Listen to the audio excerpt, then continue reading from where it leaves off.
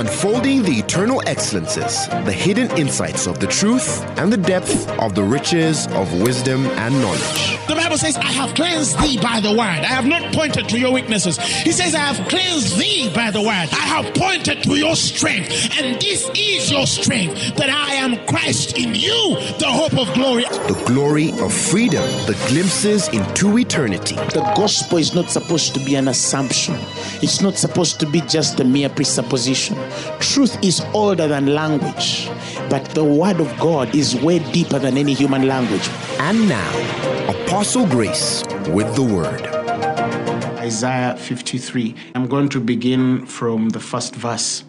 The Bible says, "Who hath believed our report?" It's a question. Who hath believed our report? This is Isaiah asking a fundamental question. Who has believed our report? Who has believed our report? He says, and to whom is the arm of God revealed? To whom is the arm of God revealed? This is one of the most, interesting thoughts, Yes, it is coming to the believer as a question and to the non-believer alike, okay? But there's a depth in what Isaiah is trying to speak to us this evening. And I pray that by God, you'll catch this, because we're living in a time where people ask questions, such as, where is the power that now in our present time that we read in the book of Acts?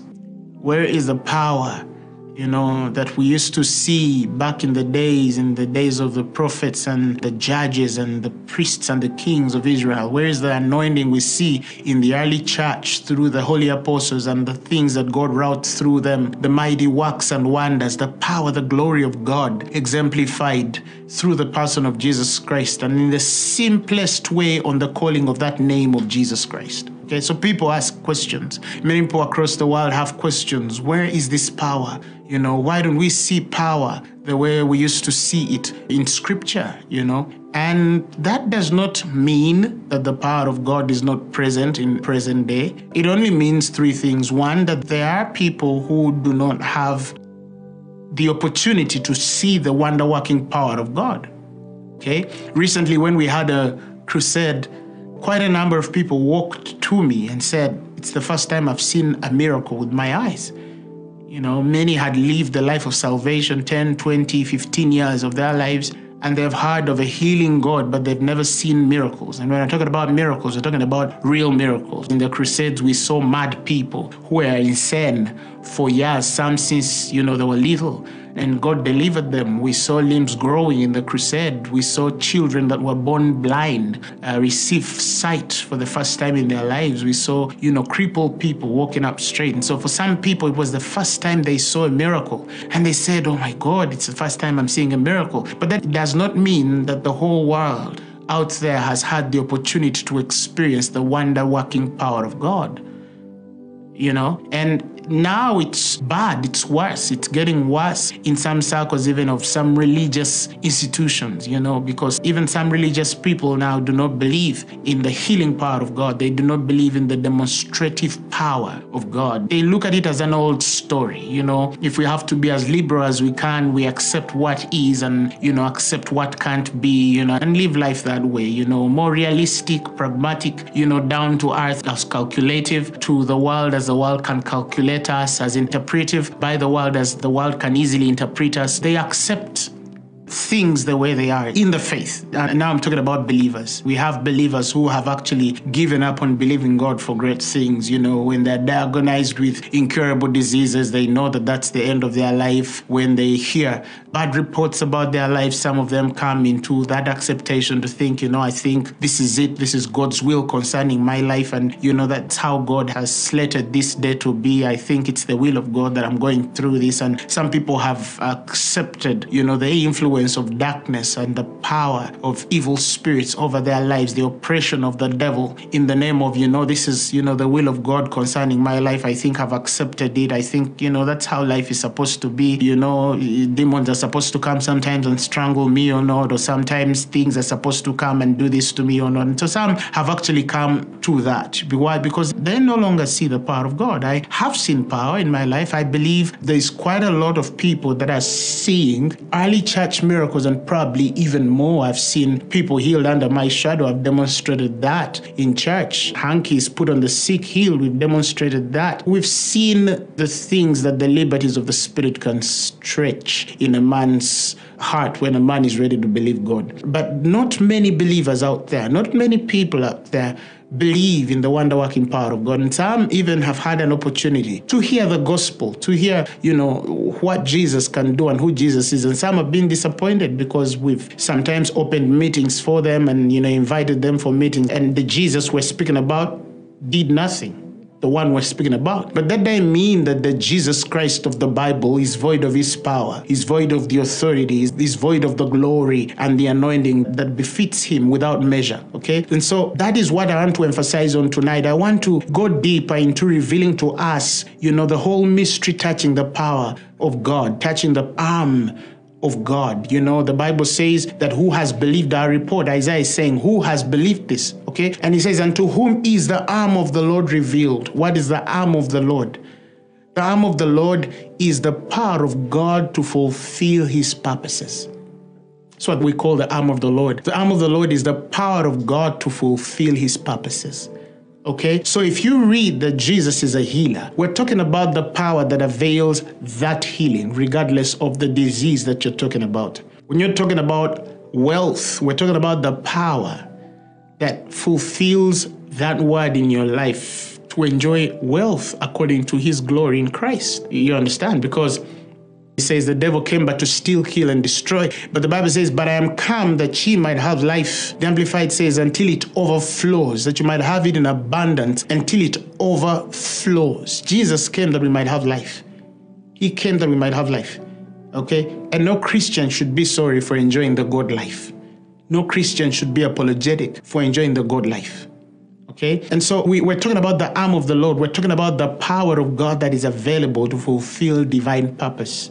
Okay, that everything that he has purposed in his word is yeah and amen to the glory of the Father. That when you believe God for something, you are sure that you're going to see it come to pass. You're going to see its accomplishment to the glory of God. That is what we want to emphasize. What I feel impressed on my heart to share with you is how to connect to this power. Years ago, when I was just starting to grow in the faith, from childhood, from that early life of experiencing God into my youth years. In my youthful years, I cultivated a life of connecting to God through a certain, pattern of prayer, because prayer has degrees too, okay? And prayer is only to the degree of the understanding that you have with God. And so many times I tell people that sometimes it's not about how long you shout. It's not about how many days you spend on the prayer mountain praying. It's about the quality of your prayer. And the quality of your prayer is equated to your place of understanding with God, because every believer functions from the place that they carry in the Spirit. The Bible says he has appointed the times before and the boundaries of their habitation. We're not just talking about physical habitation, we're talking about spiritual habitation. And how I wish I could easily imprint it to the believer watching me right now, what it means to have a certain place in God, because that's the foundation of the assurance of the man of God, of the believer, of the child of God, of the minister of Christ. And now this goes simply beyond the demonstration of the gift to the ministration, of the person of Jesus Christ, the supply of the Spirit of Christ. Paul calls it the supply of the Spirit of Christ. Because remember, the Spirit of Christ existed, all right? He existed before. And I'm going to come to that. But during that time, a lady one time calls me on phone and says, I think I need help. Probably could have been about 20 years old. And so she calls me and she says, "I am stuck. There's a young girl who is mad, she's run mad, and it's the aggressive kind. She's, punching walls, screaming and doing all these kinds of things. And I have been praying for her for the last 24 hours. I pray, go have something to eat, come back in the room, pray, go have something to eat, come back in the room to pray, and nothing is taking place, And she says, "Can you come and we join hands and pray for this young girl?"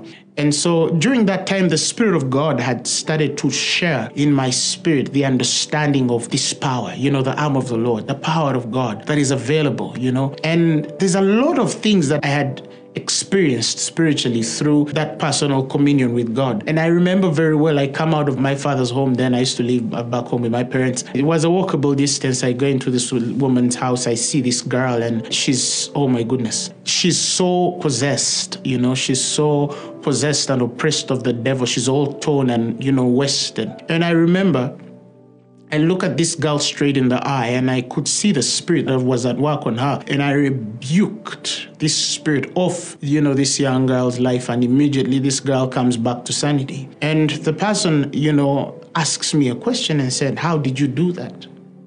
They asked me, "How did you do that?" Because they had been tarrying for more than, almost a whole day, 24 hours trying to cast out a devil, and they could not. And this person had spent quite a long time in the faith. And so they were saying, "How, by what power do you do this?" Because they thought that probably there was some sort of extra power that sort of, was in my spirit, that with something special or unique to work for me and not for them. But this for me fundamentally became a question, a bigger question for the bigger church, the bigger body of Christ at large. How do we heal the sick? How does a blind eye open? If you've never seen a blind eye, it's hard to believe it. If you've prayed for it long and you've never seen that miracle, it's one thing. But the day you see a blind eye opening, a deaf ear being unstopped, a dumb person speaking for the first time, somebody starting to mutter words and they start a conversation. It's a very revealing experience, okay? And some people say, how do we, get in contact with this thing? How do we connect? Because we believe in the name, we believe. But how come we don't see the results, And all I could tell this person, this individual who was praying for this girl was, I think it is because the Lord has dealt with me in the revelation, of his person a certain way. And that's by the grace of God, I pray that I will minister to the person watching me, because what opens a blind eye will fix your finances, will fix your marriage, will fix your children, will fix everything. It's the same anointing, it's the same power, and it's available. And I'm not just talking about people who claim to see miracles that they've not really seen, or miracles that are, simple miracles, but, they carry a pride in what they think they've seen, but they've not really tangibly seen miracles that are mind-blowing. I'm talking about mind-blowing miracles, okay? I'm talking about raising the dead kinds of miracles. I've seen all these things by the grace of God, but we cannot say that the whole Christendom connects to this, okay? And why are we under lockdown? Why are we seeing curfews in nations? Why are we, seeing governments looking up? Why are we seeing churches being stopped to worship and pray? Why are we seeing all of this? Because there's an answer that is needed, There's a solution that is needed, and governments are doing the best they know how. God bless their souls for that. But what about the church? What's the answer of the church? What's the answer of the believer that is watching me right now? What is the answer of the new creation in Christ? What is the answer of the body of Christ? Okay? And I know that some men or ministers of the gospel are carrying from this, and they are drawing away from the responsibility that it should be of this hour for us as the church. Okay? And I told people, this period has a grace available for us to have the next awakening for the world. Because the problem the world is dealing with is so small. Recently somebody in the ministry sent me a message. His father was in the United States. I believe he was diagnosed with COVID, and they were taken in. And this guy just got our sermons, our faith sermons, and sent them to the father and told the guy, listen, all right? And the man listened to these things. The man said, I don't believe I can fall sick. I refuse to fall sick. Nothing will touch me and stuff like that. And he continues confessing. And the guy says after just a few days, he was released, COVID-free, no pain, no affliction, no nothing. And of course, science will say say, oh yeah, they're the lucky ones. There's some who, get afflicted and sort of go through this without much pain. Yeah, you can give all the reasons that you want to give. But, the man in that position was saying, no, it is the wonder-working word of the Lord, because I believed the word in the time when the symptoms and signs had started on me, and I refused them. I declared the word and the power of God that I have in Christ, and disease left. But that's just one case. There's multitudes of people. We've seen stage 4 cancers heal. We've seen all manner of disease heal. And Jesus is the same today, yesterday, and forever. Okay? And so I feel it in my spirit, a kind of stirring to sort of get people, for us to awaken to the hour and understand what God requires of us. And I told people, believers, stop to even think for a moment. Why would you think that disease should come into your body and kill you with the life of God in you? Why should you even raise a consciousness in your spirit that disease will get inside your body and kill you? All right? How many believers across the world are actually kept? Not because they're not exposed, but because the grace, the power of God is available. Okay? The power of God is available. We have to believe God. I'm not just talking about one disease. I'm talking about all manner of sickness. Talking about all manner of sickness. The world will not entertain that, but that's the world. We are a new creation in Christ. Okay? Now, Jesus Christ has existed, you all know, aforetime. Even before he came in the flesh, the Bible says he was the rock from which they drank. Okay? Now, the prophets of old are connecting to God with their souls. Okay? And as they're connecting to God with their souls, they start to come in contact, with the person of Jesus Christ, with the Spirit of Christ. And when they come in contact with the Spirit of Christ, the example is Isaiah. He sees the arm of the Lord. He sees the mystery of the arm of the Lord. And his biggest fear, he says, who shall believe our report? He says, who shall believe our report? He says, to whom is the arm of the Lord revealed? Who carries this revelation?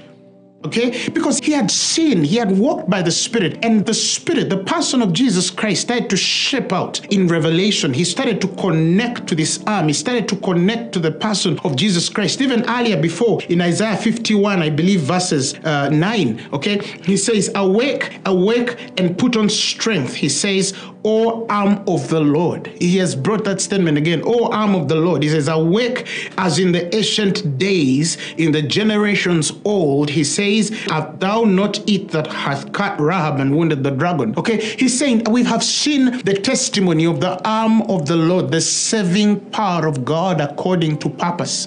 Okay, existing in ancient times. The man of the Spirit, the prophet Isaiah, has walked back in the Spirit and seen this arm of the Lord. He has seen the wonder-working power of God in times ancient. And in that time, he's trying to awaken that. He's saying, that Spirit is still existent as was before, still existent now to do the things that must be done to the glory of God. And so he's trying to awaken that. In Isaiah 52 verses 10, he says, the Lord has made bare his holy arm in the eyes of all nations, and all the ends of the earth shall see the salvation of our Lord. He has seen it. He has said that the Spirit of Christ, the arm of the Lord, is so bare.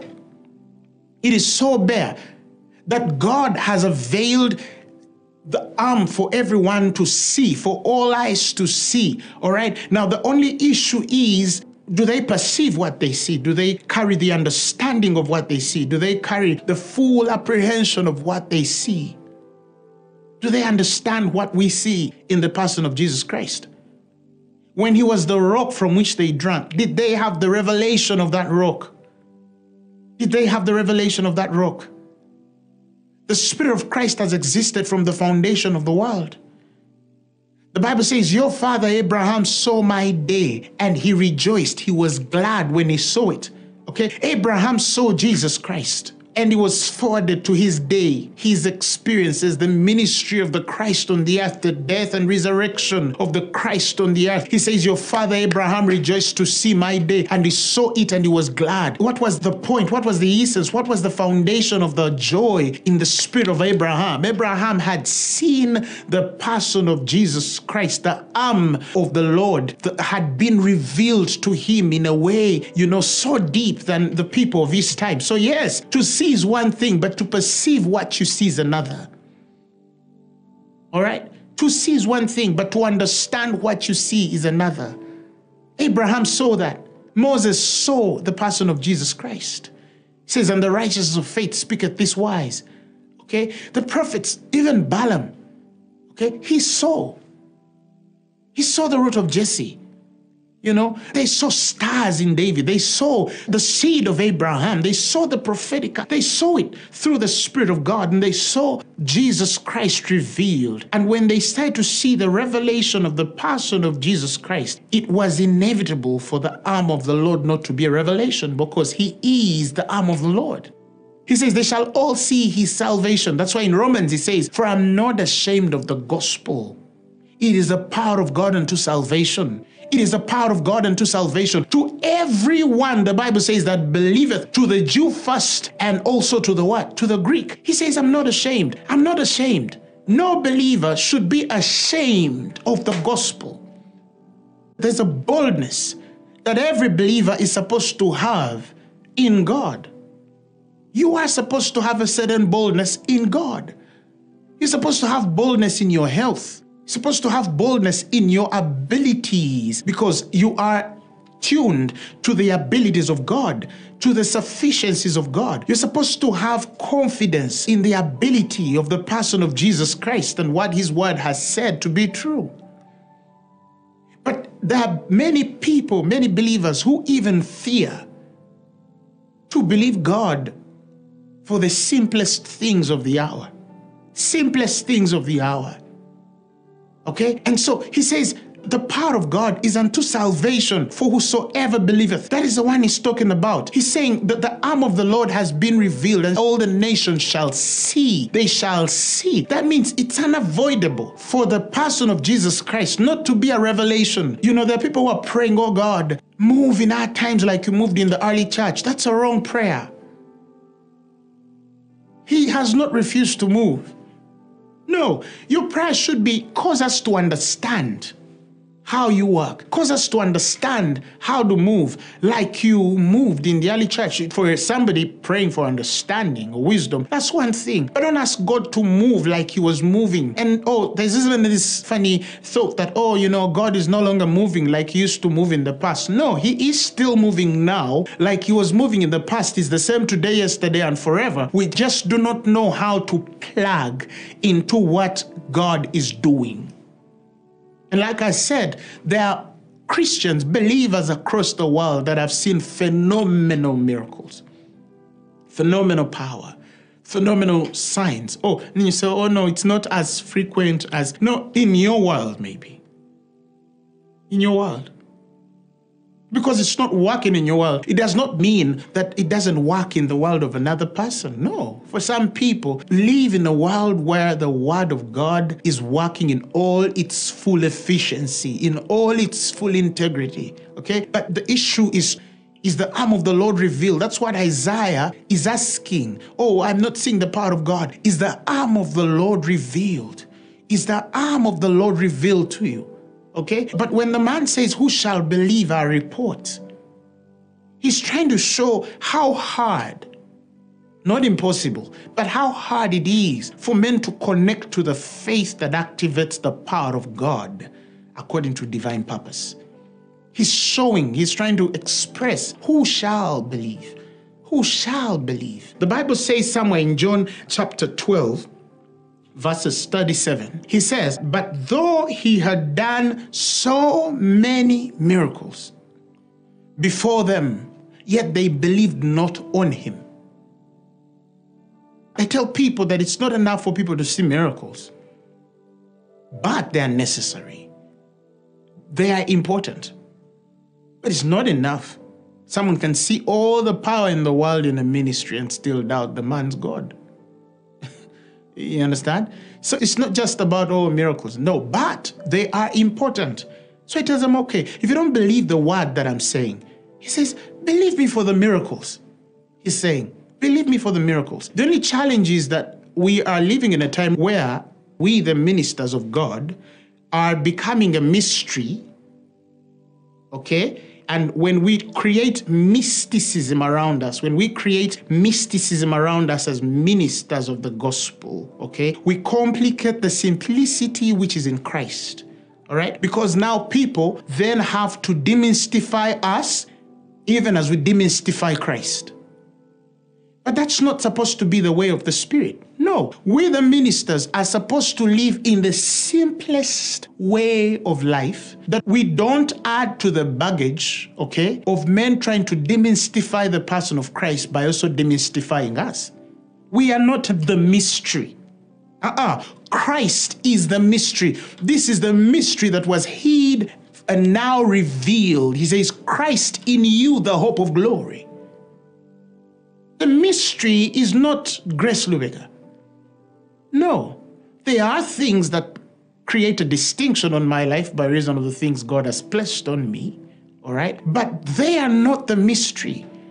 Or whatever defines my life actually can only be connected in the person of the mystery of Christ. But I don't carry a mystification without the person of Christ, or that I should not entertain a place of trying to mystify myself for men to demystify me, yet my work is the demystification of the mystery Christ.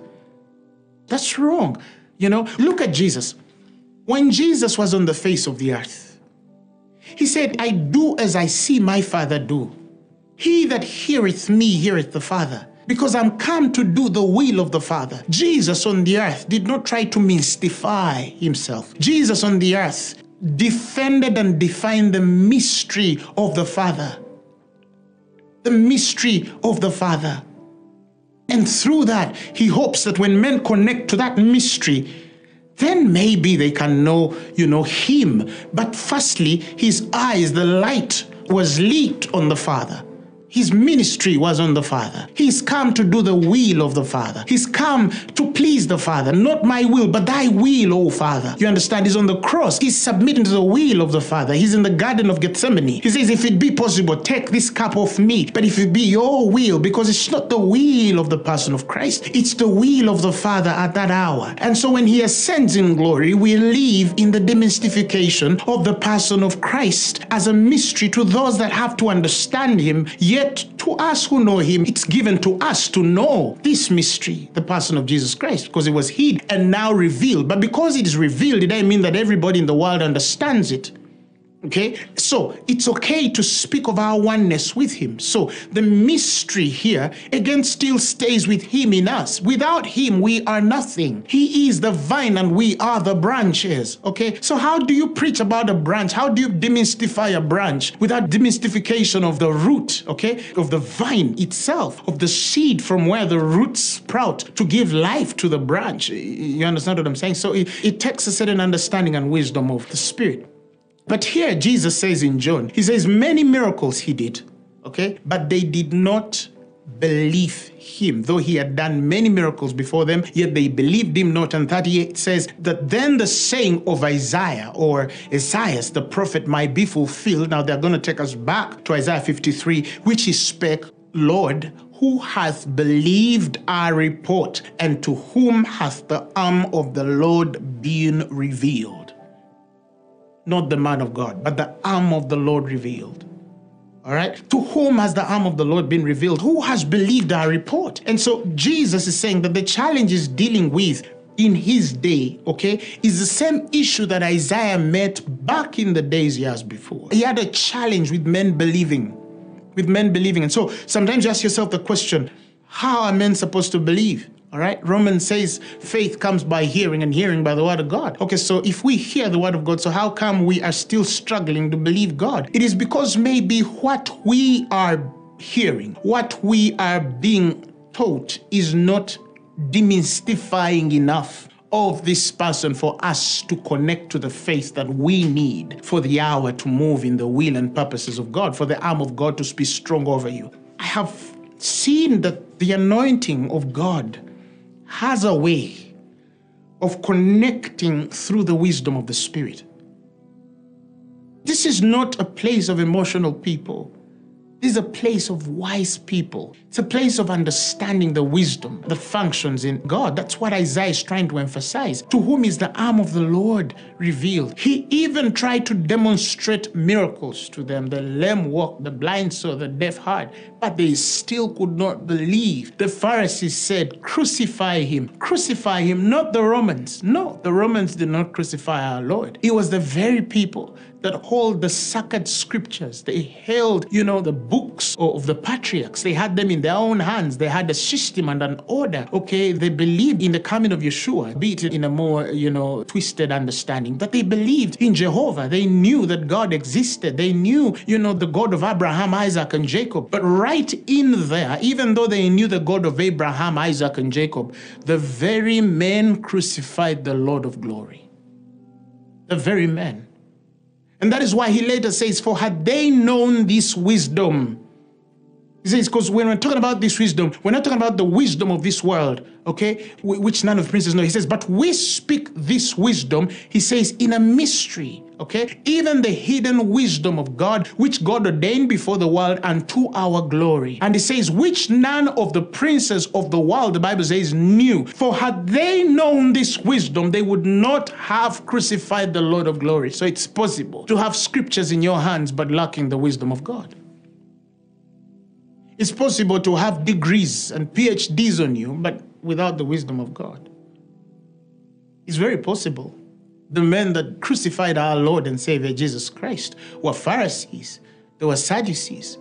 They were scribes of great works. They carried, basic wisdoms to run their small civilizations. But when the bigger picture, the revelation, Christ comes, they cannot connect to him. They can't connect to him. He becomes a stumbling block to them. He becomes the one that intercepts their visions, their programs, their ministries, their work, and all sorts of things. Yet before them, God has set salvation and a Savior. But their eyes were blinded. Okay, and up to this moment, there are people who are speaking in tongues. There are people who are in prayer mountains. I've seen people who pray. I mean pray, and they're broke. I've seen people who pray, and I mean pray, and they're sick. I've seen ministers who pray, and I mean pray, and have failed in ministry. I've seen people who pray, and I mean pray, and when they open the Bible, they cannot even define the first principles of the oracles. So am I against prayer? No, I'm not against prayer. Men have prayed. Men will be praying tomorrow. Men will be praying next year. Men will create mysteries around prayer. Are you hearing me? But there is something about connecting to the heart of wisdom in God, in getting the revelation of this arm that is revealed. In getting to the revelation of this arm that is revealed to the hour. There's something about it. Now, the Hebrew word, okay, to whom is the arm of the Lord revealed. The Hebrew word for revealed is gaulah. And gaulah means to uncover, to denude, right? To make naked, to denude in a disgraceful sense.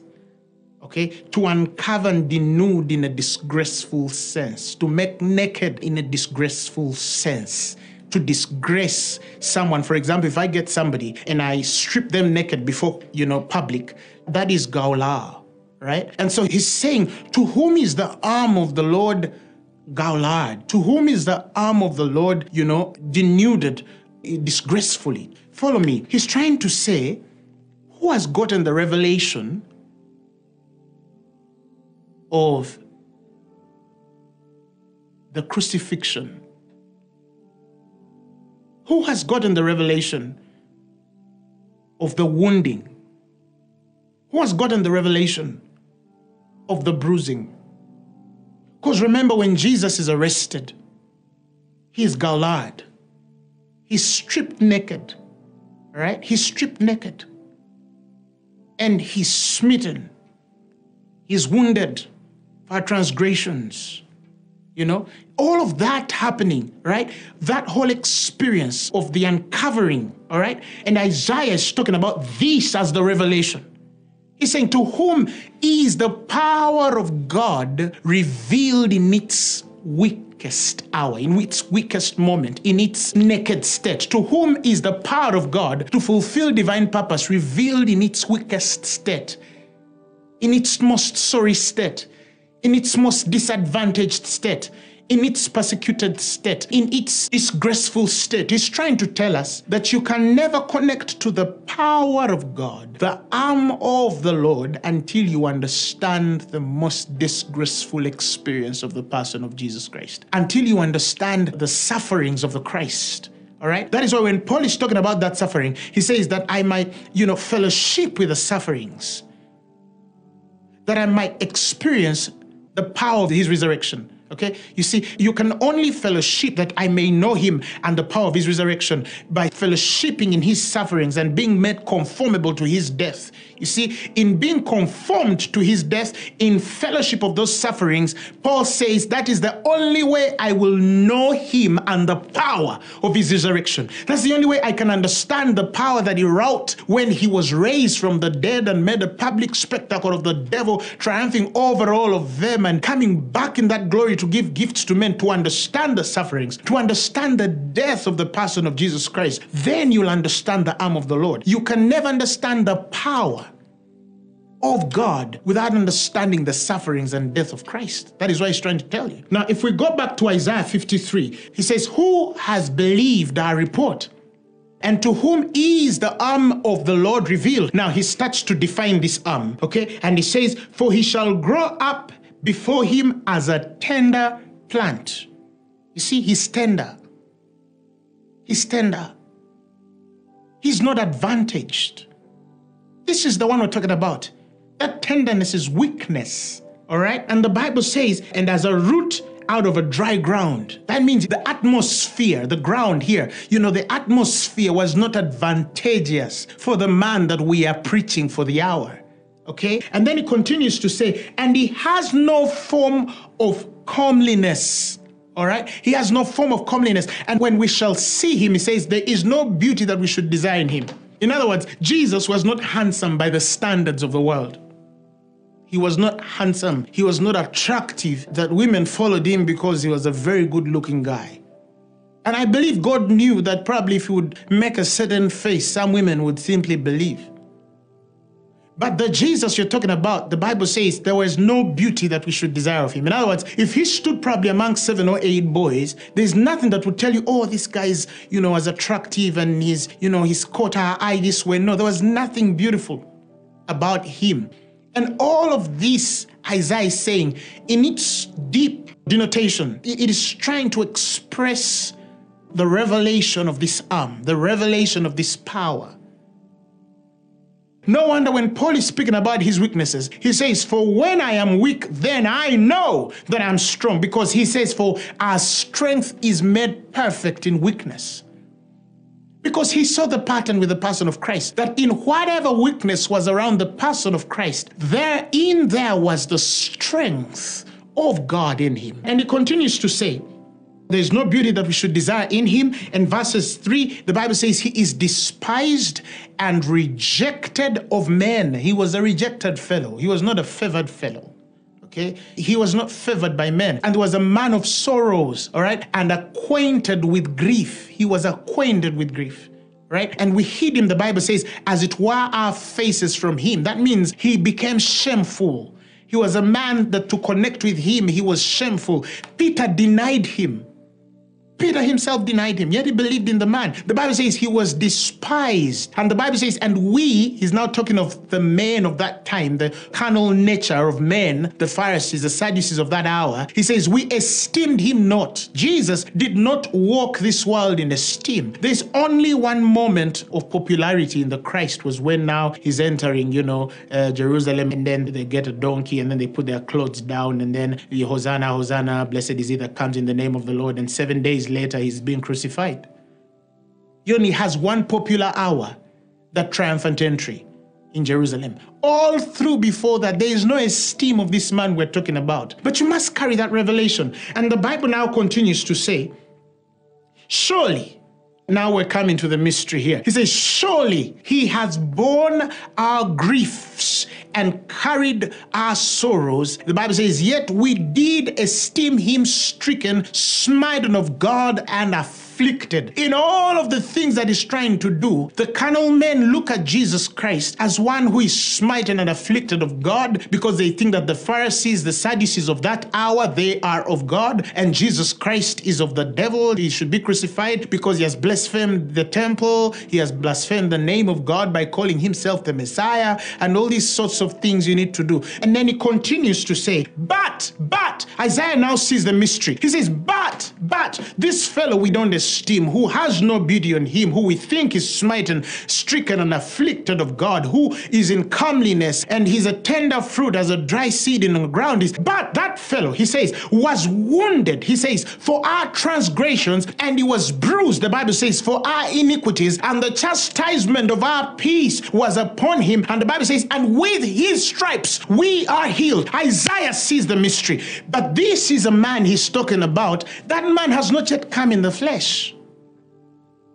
That means Isaiah connected to the old script of the Lamb of God, like the book of Revelation says, that was slain before the foundations of the world. In Revelation 13, it says, and all that dwell upon the earth shall worship him, whose names are not written in the book of life of the Lamb that was slain from the foundation of the world. Isaiah walks into the ancient days and connects to the mystery of the death and resurrection of the Christ. And it's almost as though it was inevitable that one man should die, like the high priest Caiaphas said, for the salvation of many. But yet Caiaphas did not speak in the revelation of this man. No, he spoke, the Bible says, because he was the high priest of that year, of that hour. That means that there's revelation that can be accorded according to the man's office. But it's another thing when it touches the revelation that is accorded to the man, because that man has connected to the heart of God. When you connect to the heart of God, you connect to the power of God. When you connect to the heart of God, you connect to the arm of the Lord. You connect to the evident wonder-working power. The challenge is that we are living in a generation that is so short-cutted. It's so,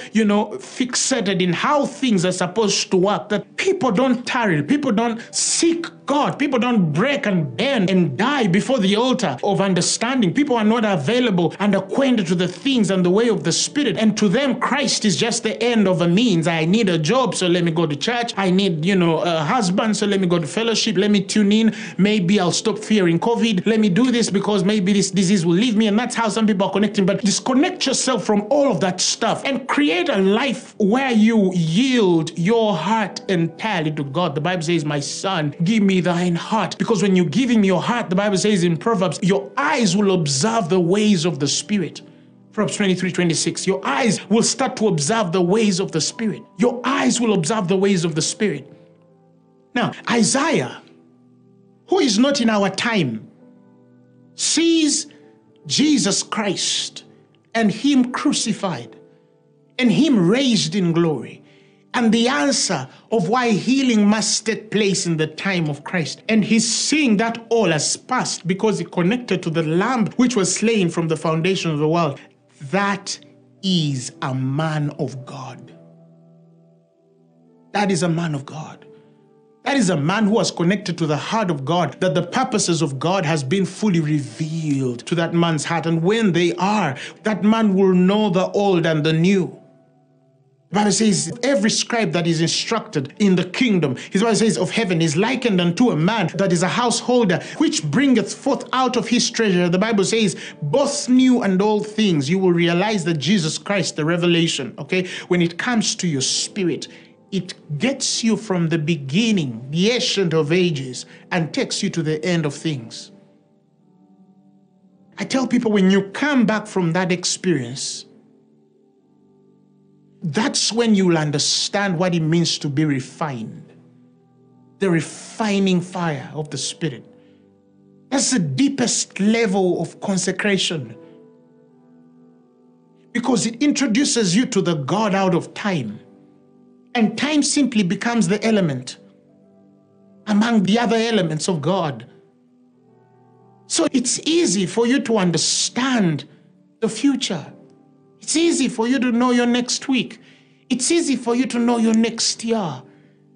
Nobody needs to tell you. You would know.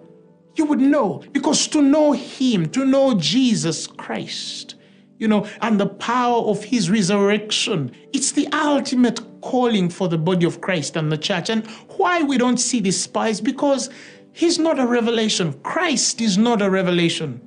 He's not a revelation. He's an idea.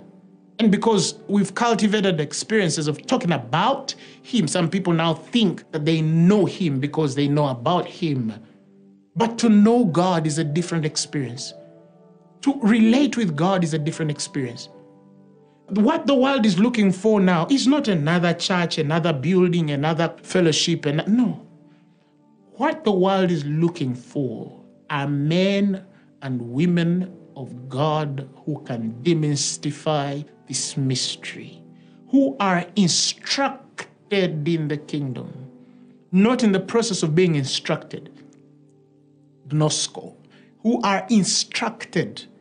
They've gotten to the end of this conversation. I tell people, if we had men like Isaiah in this day, men would be telling the next 400-500 years to come. And I believe that there are men out there of God.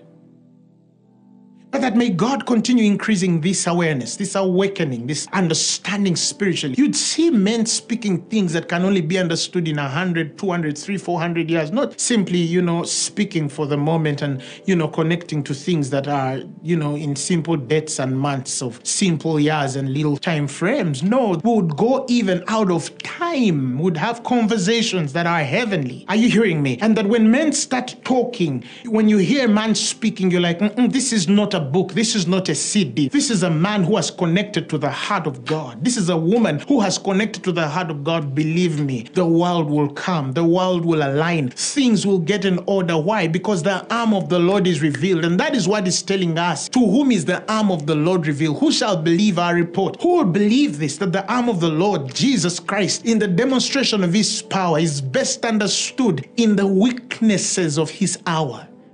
And how many people have come to the understanding? Have you ever taken time to study the wounding? Have you ever taken time to study the bruises? Have you ever taken time to study the tender shoot? Because it's weakness for him to come as a son of David.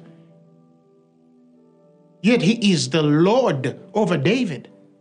It's weakness to come as a seed of Abraham, yet he is the God of Abraham. But is that a revelation? And so if the revelation of this person is not there, we cannot continue speaking about, Jesus, with Jesus. And he says, one will come and give you a Jesus we preach. No, the gospel that was not preached and the spirit that was not given. He says, and that you bear him yourself. Because today, people talk about a Jesus that is not even scripture, but our people can't even tell anymore the difference. Why? Because we are so engrossed in what we need for the hour and not what he needs of us in the hour. I believe that God is raising a generation. He's raising a people. He's raising a number out there. We might not know their number, but they're there. They're not 2, they're not 3, they're not just one special guy, one special woman. No, they are a group of people. They are elect by God. And I believe that he is dealing in this hour. Let me tell you, if we come to this full understanding as the body of Christ, governments will change toward God. Even the most dictatorial governments in the world will bow to our God. No gun will be able to stop us. No principle in the earth, no element will be able to stop us. No nuclear warhead will be able to stop us. No atomic weapon will be able to stop us. Why? Because the arm of the Lord is a revelation. And that's what I want to pray for you today. That's what I want to share with you. That's what my heart has been burning to share with you this week. That if there's a prayer you're going to make in this season, even while we're waiting on the Lord, is that God, may you be revealed to me than you have ever been revealed to me. My path will be clear. My lot will be clear. My responsibility will be clear. My understanding will be clear. There are people that are dying, yet you who is watching me have the answer. Now we're living in a time where believers doubt the healing power of God, where believers doubt the wonder-working Spirit of God, or some loosely believe it. They believe it, but they don't believe it. May God help us. I want you to open your mouth right now and start to speak to God. If you have tongues, speak them. If you speak any other language, whichever language the Lord has given you, just open your mouth and speak to God and tell him, God, help us. Help us. Help us, oh God. Reveal yourself to us more and more. Give us understanding of your power, of your glory. Help us understand the fellowship of your sufferings. May our spirits conform to your death, that we might see resurrection power, your resurrection power in our lives. That may that anointing that resurrect everything be evidently functional in our lives. And our bodies will resurrect in the name of Jesus. Our families will resurrect in the name of Jesus. Our careers resurrect in the name of Jesus. Our dreams resurrect in the name of Jesus. Our ministries resurrect in the name of Jesus. Our giftings resurrect in the name of Jesus. Oh, Shiba Katalapa Yereko Brakotalapa. Jireko Prazalapa Kayele Boko Sharalalaba. Robo Shireke Prazalapa Yeko Pakatalapa Yerebo. Oh, Ribo Jireko Satalapa Yerebaba Bako Salapaya. Oh, Ribo Jireke Telepayara Lileboko Jarabako Shakata. Rotile bayarabako shere mandoro boza katalapaya. Roko talapaya rababa bako sharabazelepa. Rosi ketelepaya ramandoro boja. Father, we thank you. We thank you. We thank you. Because you're revealing yourself to somebody. You're revealing yourself to that man. You're revealing yourself to that minister. You're revealing yourself to that woman. You're revealing yourself to that young man, to that young woman right now. Just continue praying. Just continue tarrying. I feel that people in this season are having mighty visits. Some people are going to have those visits in dreams. Some of you are going to have them in visions right now in the name of Jesus Christ. And some of you, your eyes are opening to an understanding like you have never had before in the mighty name of Jesus Christ. And now the sick are getting healed in the name of Jesus Christ. For those of you who are watching me right now and you say, you know what? As I was listening, I feel like I need to receive Jesus as my Lord and Savior. I want to give you an opportunity to receive him as your personal Lord and Savior. And if you're there, I want you to just repeat these words after me. Say, Lord Jesus, I thank you for today. I thank you for my life. I thank you because you died for my sins and was raised for my glory. Tonight, I receive you as my personal Lord and Savior. Amen. The message you have just heard was brought to you by Phaneroo Ministries International. For more information, contact us on telephone number 041-466-4291 or email us at phanerookampala@gmail.com. You can also find us on the web at www.phaneroo.org. Or better still, feel free to join us every Thursday for our weekly fellowships at Uma Multipurpose Hall from 5 p.m. to 8 p.m. You can also catch the live stream at livestream.com/Phaneroo. Phaneroo, make manifest.